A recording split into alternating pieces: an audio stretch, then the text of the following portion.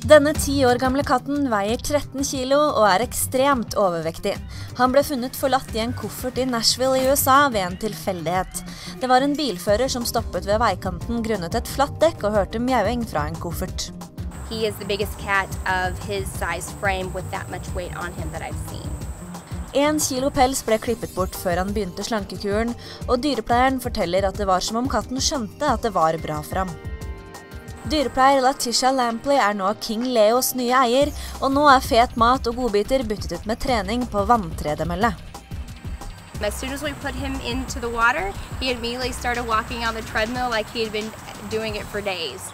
I was actually really impressed. Håpet er at King Leo skal komme ned til en normalvekt for katt som ligger på rundt 5 kilo.